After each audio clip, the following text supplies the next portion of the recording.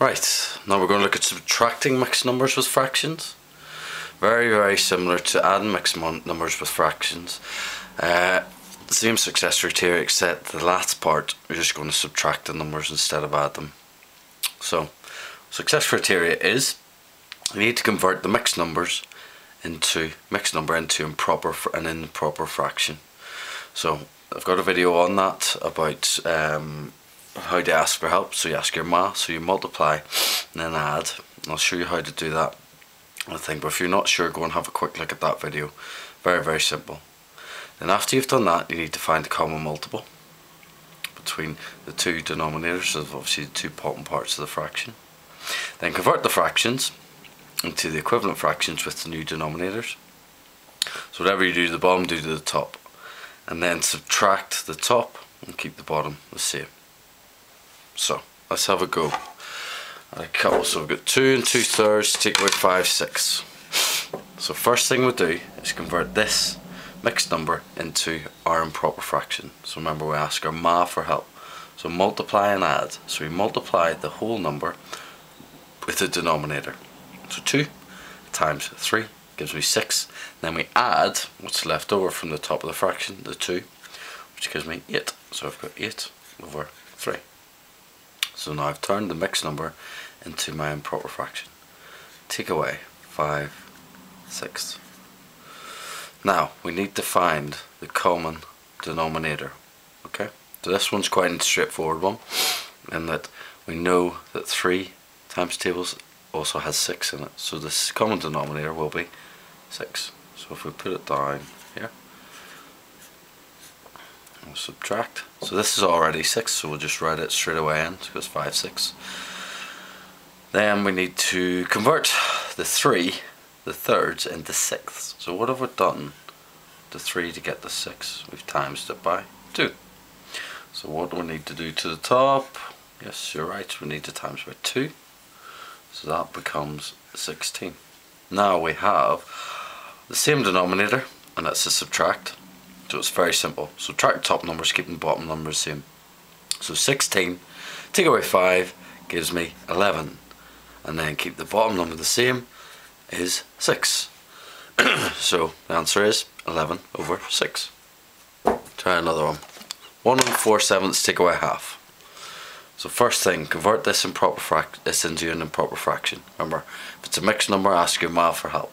So 1 times 7 gives me 7, and then add the 4, which gives me 11. Take away 1/2 equals. Now we need the same denominator.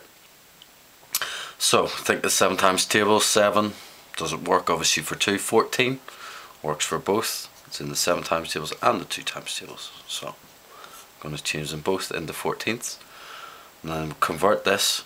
What have I done to 7 to get to 14? I've times it by 2. So I must times the top by 2 as well.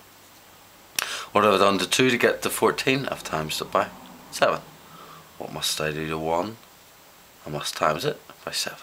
So now, dead simple. I've got my 22 take away 7, and the 14, the denominator stays the same. So 22 take away 7 gives me 15. My denominator stays the same, which is 14. So it's 15 over 4. 1 4/7 take away half, and that's our answer. One more for you to have a go at. 1 3/4 take away 3/5. Remember, convert this into an improper fraction. Find the common denominator, convert them, and then subtract. Keep the bottom the same, and then take away the top. So if you want to have a go, I'm going to go through the answer in 3 seconds, so if you want to pause.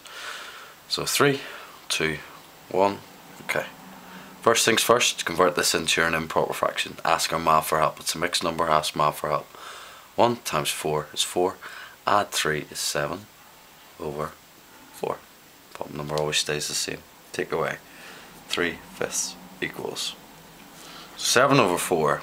So common denominator is between 4 and 5, and concentrate on the 5 times tables. It's the biggest number. So 5, 10 doesn't work, 15 doesn't work, 20 works.